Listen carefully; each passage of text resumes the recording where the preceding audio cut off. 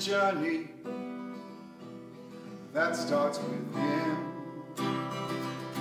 If you got a burden, come lay it on down. Raise up your voices as we gather around. Whoever you are, whomever you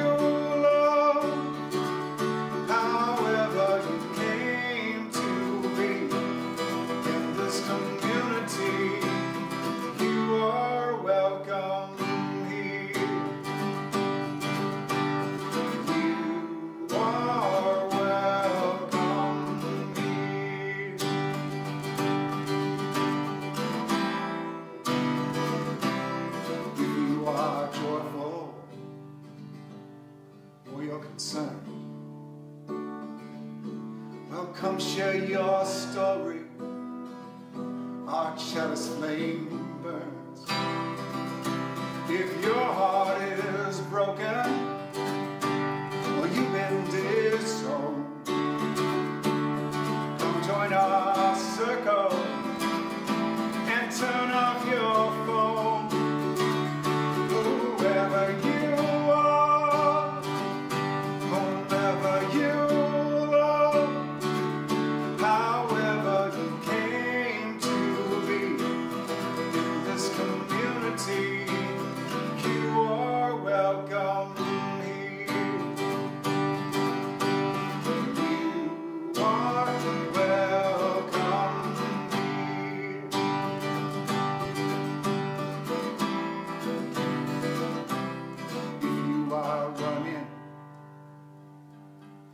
got the right to seek sanctuary, guided by the light. If you hear that calling, come join the fight, marching for justice, candles lit in the night. Whoever you are, whomever you love, however you came to be in this community, you are welcome here. You are welcome here. It's that last line now.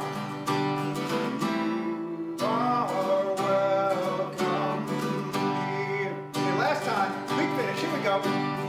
You are welcome here.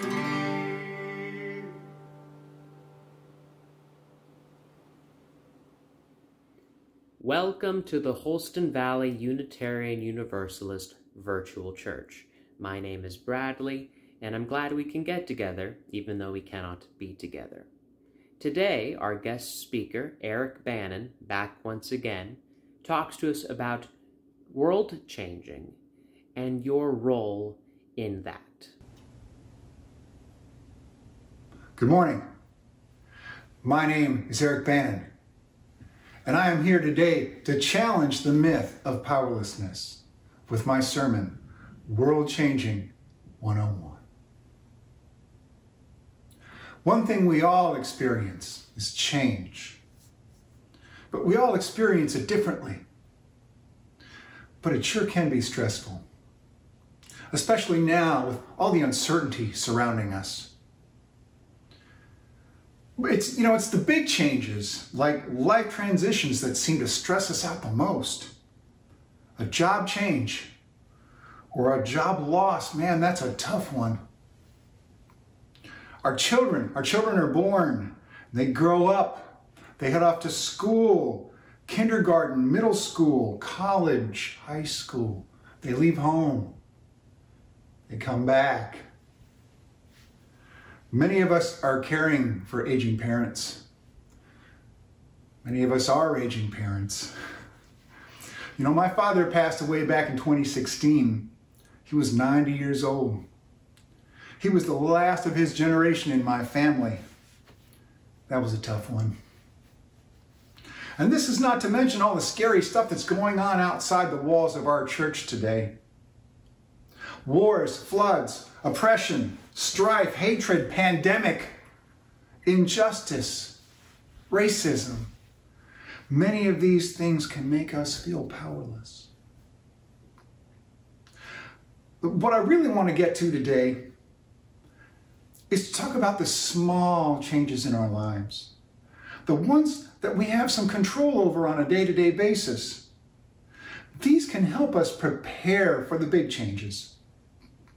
So let's explore how the things we do every day can contribute to larger social change.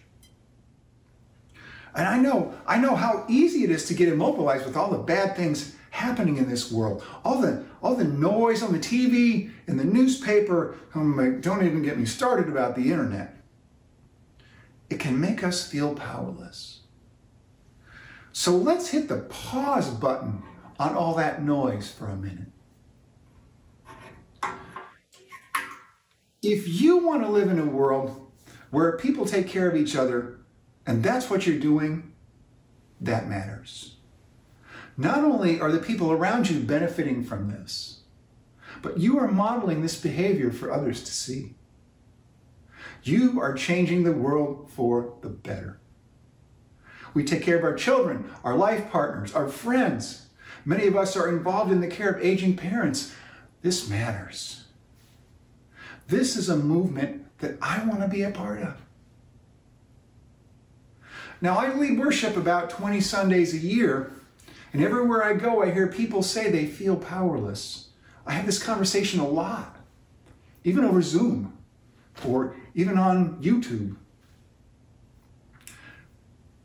And when I have the same deep conversation over and over as I travel about, I feel like the universe is calling me to do something, like write a song, or maybe a sermon, like this one right here. So let's talk about that. Let's talk about the big changes. Let's talk about social change, changing the world, if you will. Now, big change takes a lot of the day-to-day work we've been talking about. Now, I'm not talking about fixing the world. I'm talking about making it better. If I was talking about eliminating all of the conflict, strife, and injustice in the world, well, yeah, some groaning and some eye-rolling would definitely be in order. Now, I know some of you spend most of your waking hours engaged in the struggle for justice.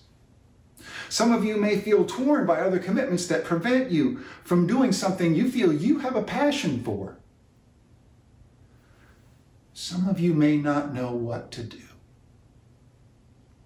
This question of what is mine to do is a big one. People talk about callings. Now, you may think you have a calling, but the truth is you have hundreds. So, how do we figure out what is the next right thing? I'm going to put a bookmark here. We're going to come back to this question of what is mine to do. And I'm going to tell you about a friend of mine. His name is David LaMottes.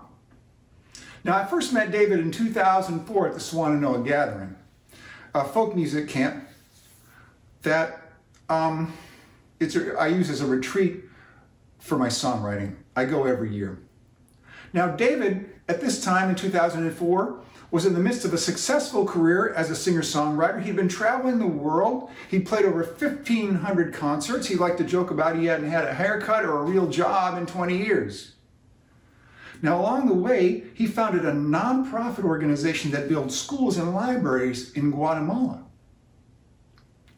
Now, David had always felt the calling of social justice and peace work. And in 2009, he received the prestigious Rotary World Peace Fellowship. He then walked away from his career and moved to Brisbane, Australia, with his wife and infant son to pursue a master's in international studies focusing on peace and conflict resolution. Whoa. Now, when David first walked away from his career to pursue peace work, the most common response he got was something like this. Oh, peace work, huh? Good luck with that. Now, as a culture, we have some commonly held beliefs that working to change the world for the better is somehow naive. Just look at the world, the skeptics cry. People have been trying to end war and poverty for centuries, and the world is still riddled with it. And the lesson drawn from this is often, you can't change the world. Well, now David and I stayed in touch, and when he got back to the States, to the US, after finishing his master's, he worked with the North Carolina Council of Churches and served on the Nobel Peace Prize Committee. Now, David is a vegetarian, so one day we decided we were going to go to lunch. And we were having lunch at the Irregardless Cafe in Raleigh, and over Indian vegan tofu chili, which is much better than it sounds, he told me about this book he was going to write called World Changing 101. Now, David and I agree that we, that's us, that's me, you, that's everybody, are changing the world just by living in it. And one day in 2014, I walked up the drive to my mailbox, and there was a signed copy of this book, World Changing 101 by David LaMottes, challenging the myth of powerlessness. Notice the bullet holes in the sign. We get a lot of that out where I live. Now, I've read this book more than once, okay? I've taken a highlighter to it, to many sections. I have a song called Stumbling Towards the Light that was inspired by it. Now, and I have a whole case of these books. If you like one, just let me know. I'll send you one. Every church should have one of these in their library. One of my favorite ideas from the book was the heroes versus movements as competing narratives for social change. Let me say that again. Heroes versus movements as competing narratives for social change. Now, David illustrates this contrast with a look at the story of Rosa Parks. Now, the hero version of the story goes like this. Mrs. Parks, a seemingly powerless little old African-American lady who had made a spontaneous decision not to give up her seat to a white man on a Montgomery bus in 1955, literally changed the world with her courage. In this version of the story, large-scale change happens when an extraordinary individual takes dramatic action in a moment of crisis. The problem is fixed, the threat is removed, and the credits roll. Now, this hero narrative is deeply ingrained in our culture. I mean, who hasn't cheered for Superman or Wonder Woman or Bruce Willis in Die Hard 6 or Rocky? There's one little problem with the hero narrative. It is simply not how large-scale social change happens. Now, here's the movement version of this story, and some of you listening may know this story better than I do and better than David does. Okay, so bear with me. Rosa Parks had already been an activist for 12 years by the time she was arrested. Okay, she was the secretary at the Montgomery chapter of the NAACP. She traveled to a training camp at the Highlander Folk School the summer before she was arrested, where she took classes and spent time with legendary activists Septima Clark and Miles Horton. Mrs. Parks had been extremely active in the struggle for years before she was arrested. Her decision was not a spur-of-the-moment flash of courage, but a result of long-considered convictions and many years of work. Training and practice. The day-to-day work of social justice. This is what we've been talking about. That famous photo of her being fingerprinted that pops up when you Google Rosa Parks arrest was taken at a subsequent arrest in 1956, when many of the Montgomery bus boycott leaders had been arrested, when the boycott was deemed illegal under Alabama state law. Now, while the boycott was going on, people still had to get to work. So the organizers worked with donated vehicles, hundreds of private citizens, and local black taxis to make sure everybody could get to work. Think of all these folks whose contributions, no matter how small, were a part of this movement. Driving someone to work, making lunches, babysitting kids of drivers, working the phones. Big change made up of lots of small changes. Rosa Parks volunteered as a dispatcher. She was working the phones when she was arrested. Rosa Parks working the phones. She showed up, she brought her joy, and she did the work. Movement narrative says that large-scale social change is brought about by movements. Many people taking small actions that contribute to a larger shift. This narrative is more truthful, and it invites us to see the small things that we do every day that matter. Okay, I'm going to shift gears again here. In August of 2016, I attended a World-Changing 101 retreat led by David LaMottes. And at the retreat, David led us through this wonderful little exercise in taking action. Now, we got some paper and pencil, okay? So if you're watching this at home, you can just pause it right now. You can pause the video and go get yourself a piece of paper and a pencil, okay? And he led us through this little exercise. Okay, step one, answer some questions here. Step one, what's bugging you? Or better yet, what's bugging you today? The corollary of this question is, what inspires me? Step two, what do you love doing? What are you good at? What are your gifts? Number three, where are your people? Community matters, and we generally come up with better ideas when we work them out as a group. Remember, it's movements that make big changes. It's been much harder lately with quarantine, but it won't last forever. Now choose, what is one small thing you can do this week? How can you step toward this thing you care about in some small way? Something manageable, something attainable, small things. Now write it down and do it.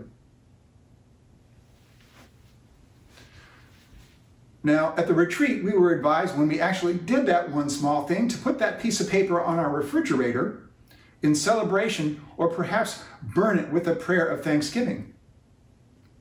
Now, we're not done yet here. Step 6, repeat. Doing that one small thing is a big first step. We went from being passive to being activists. Ooh. Now, this was very helpful for me. It gave me a framework to consistently work through being overwhelmed and figure out what is the next right thing. As an artist in this world, that's a really big deal. Now, this process, it's challenging in many ways. I don't mean to make it sound easy. Now, David also gave me some advice, gave advice for all aspiring activists, and I'm going to quote David directly here. He says, "No one has the authority or the knowledge to tell you what you are or are not called to do." These are deeply personal questions. If you feel a tug to engage in ways you haven't before, to reach outside of your comfort zone, that may be something you want to pay attention to. And he goes on to say, what is not yours to do may be almost as important as what is yours to do. Now, I came here today to challenge the myth of powerlessness. It's my hope that I've at least made a dent in it. I know how easy it is to get discouraged and overwhelmed by all that's happening in the world. This can lead to feeling immobilized, as if there's nothing you can do. But think about where we are right now. Being here together in community, we are changing the world. Even if it's online, even over Zoom, we can feel each other. We show up, we bring our joy, we do the work. We bring our sorrows and our burdens here as well. We are here for each other when things get tough. We sing, we laugh, we cry. We show up, we bring our joy, and we do the work. May you all be inspired. May you all be inspired to bring what you love to the service of this world. Amen. Thank you. And may this be so. Hi, Eric Bannan here. Thank you so much for tuning in. Maestro Glenn on the piano. We're going to do a traditional hymn, Wade in the Water, with lyrics I learned from folk singer, storyteller Reggie Harris.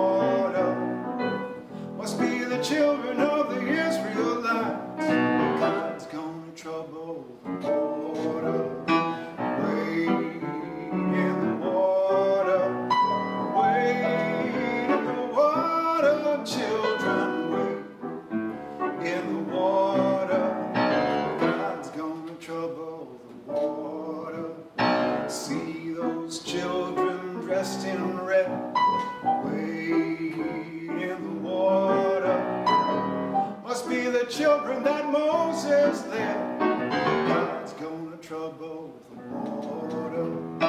Wade in the water, wade in the water, children, wade in the water. God's gonna trouble the water. See those children dressed in blue.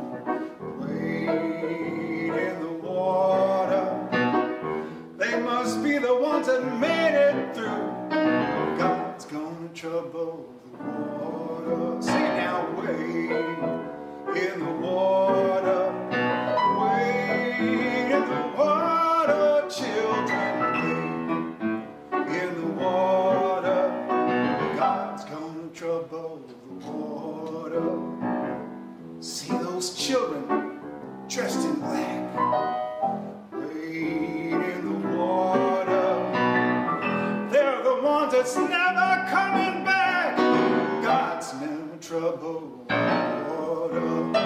Wade in the water. Wade in the water. Wade in the water. God's gonna trouble the water. One more time. Wade. Everybody. In the water. Wade in the water, children. Wade in the water. God's gonna trouble the water.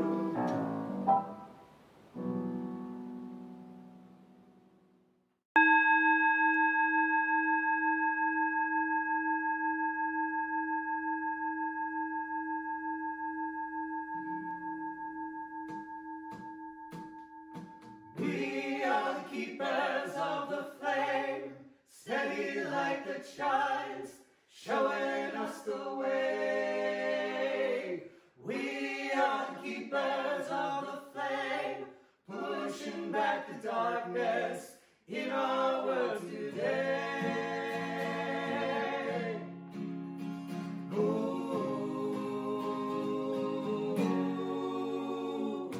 We believe that simple acts of kindness can build a bridge across the river wide, standing up to those who have been blinded to the good that we all have inside.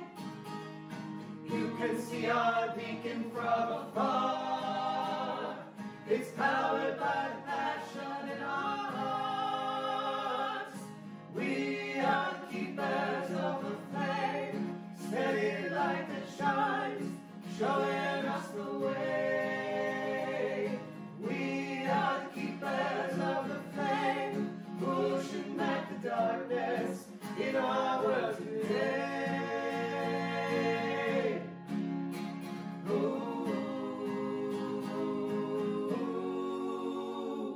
You can hear the spirit in our voices, rising up together in a choir. We won't put you down, scorn your choices. We will lift you up, take you high. You can see our beacon from afar. It's powered by the passion in our hearts. We are the keepers of the flame, steady like the chimes, showing us the way. We are the keepers of the flame, pushing back the darkness in our world today.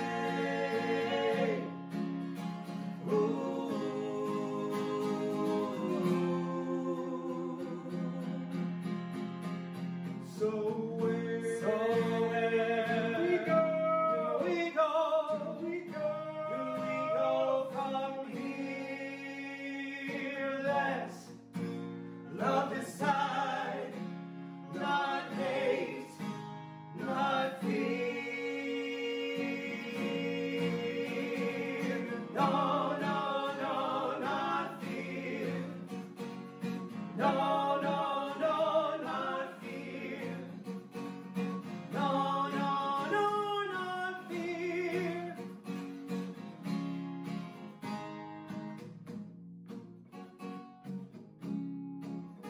So what you gonna do? It's up to you.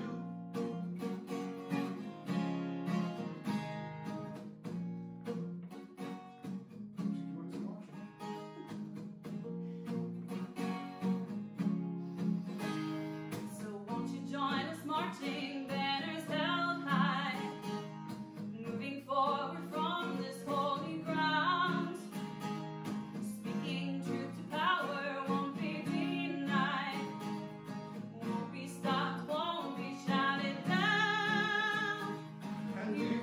see our beacon from afar.